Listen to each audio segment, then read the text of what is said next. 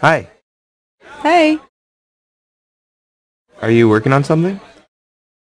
Yeah, preparing for a presentation for my history class. What's it about? It's about the different people that discovered America. I thought Christopher Columbus discovered America. Well, In not... 1492, Columbus sailed the ocean blue. Yeah, well, he did, but it turns out that Columbus wasn't the first person to get to the New World at all. Was he the first European? Nope, not even that. Really? Sorry, I didn't mean to disturb you. Do you want to work? I'll go. No, actually, it's okay. Actually, do you mind if I go over the presentation with you? It would help a lot. Oh, sure, no problem. Sounds really interesting. Well, my first point is that Europeans didn't really discover America anyway. The Native Americans were already here. So if anyone really discovered America, it was them. But then where did they come from? I'll explain. It seems that the very first people to come to the American continent came from Asia, across the Bering Strait. They came in from the north and moved down the American continent, all the way down to South America. Those people became the Native Americans, and the Aztecs and the Mayans and the Incas. Really? I didn't know that. Well, that was in prehistory, a long, long time ago. But then I'm going to talk about some of the other explorers who reached the New World before Columbus did. I see. I'm going to talk about two of them in particular. Okay.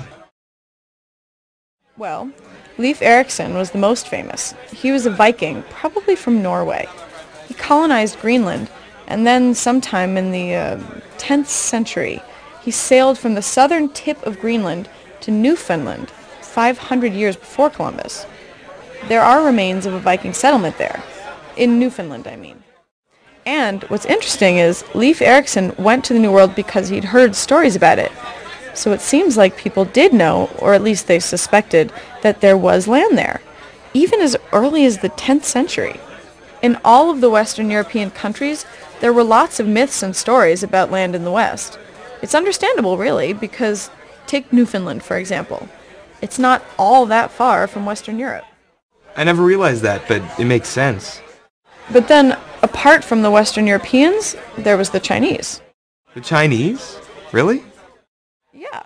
The most famous Chinese explorer was Zheng He. He was a very powerful commander in the Chinese army during the Ming Dynasty. It was the golden age of Chinese exploration, the early 1400s. The Chinese had these beautiful treasure ships. They were huge, much larger and way more sophisticated than anything in Europe at that time. About 10 times the size of Columbus's ships. In one expedition, they had like 300 ships and 28,000 men. Zheng He was in charge. He went all over the Pacific, the Indian Ocean, the Persian Gulf, Africa, opening up trade and taking treasure from different places. Really? Yeah, it seems that he might have reached Australia as well. And, well, some people believe that he got to America in 1421, well before Columbus. Wow, that's really interesting. Sounds like a good presentation. Thank you. I need to get some pictures.